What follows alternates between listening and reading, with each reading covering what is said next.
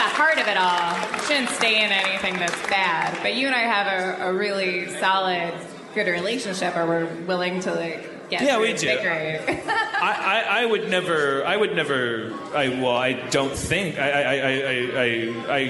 could never stray from fidelity, but I don't know how much I get to pat myself on the back for that, because I just don't think that's just not in my blood. I think that there are other people who are in love with each other, and sometimes they have I don't know, it's harder for them. I just know that from observing people. Right. I know. Well, I never do anything that's that difficult. Right. I never I won't stop playing a video game to make you feel better.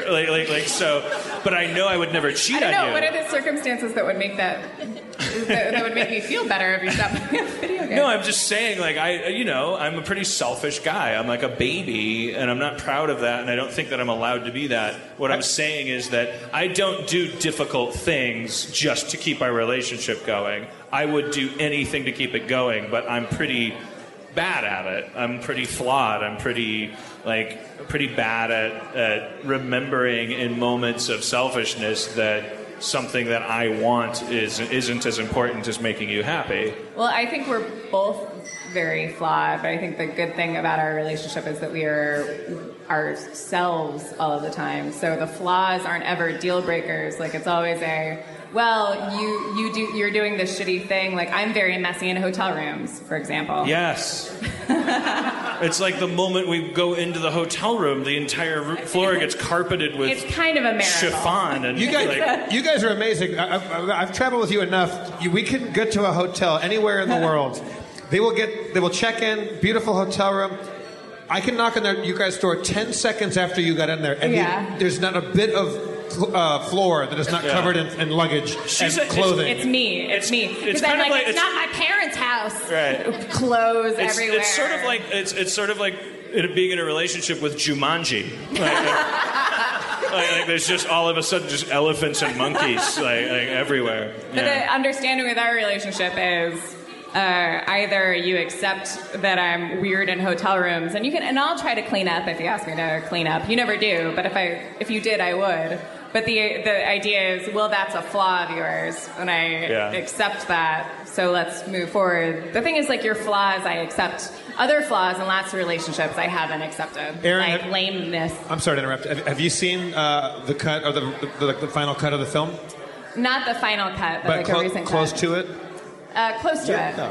Yeah, and what do you think? How do you think, like Dan said, he doesn't feel like the relationship comes off looking all that like a real poster for relationships? Well, I mean, it's not the best month in the history of our relationship, and Dan can tell you I've gone through a lot of...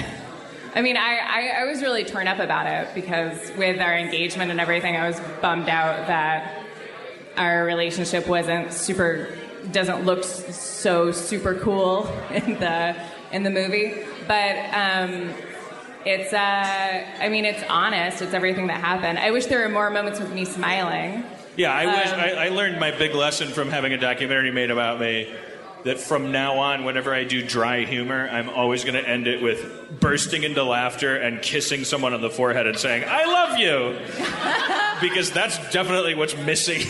Yeah, I know. I had a lot more fun on tour than is showed in the movie. I was having a good time, but it's...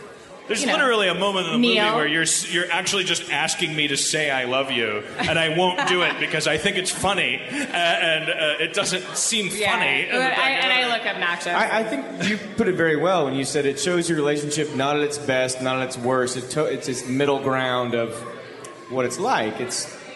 Yeah, I mean, the truth is we got in a really bad fight early on, and it was never really resolved. And with my personality, and maybe this is me being a woman, or maybe it's just me being Erin, but I wanted to talk stuff out.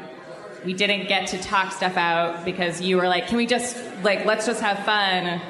Can we deal with this later? But to me, it wasn't that big of a deal. But because we didn't talk about it, I felt weird and you were rude to me. I have this programming in me about relationships where I just because of observing my mom and my dad, I'm not using it as an excuse of saying this is my big flaw.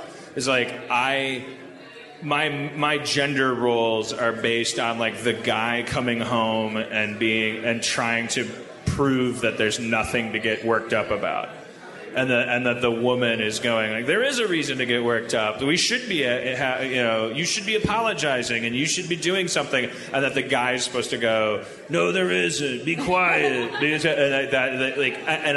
That is the source of like all of our difficulty. Is like, I'm always trying to avoid a fight, and I end up causing them. I think during the tour especially, and in real life, and like in normal life, you're very conscious of being a bad boyfriend, or you're very worried that you're a bad boyfriend. And most of the time when you say that, I don't think that you're being a bad boyfriend. And I think on the tour, you were so worried that you were going to be a bad boyfriend. Whenever I would say anything like positive or negative, you'd be like, okay, come on. Let's do that later. And I'd be like, what the fuck? Like, I just no one cares about this. Yeah, but it would be about things that were positive or negative or just like hanging out. And I very much wanted to be one of the guys hanging out. But I think I kept on being put in the position by you of like, come on, Erin, don't start anything. But I wasn't. So then I got really sad and it felt lonely and weird. But I had a great time. All right. So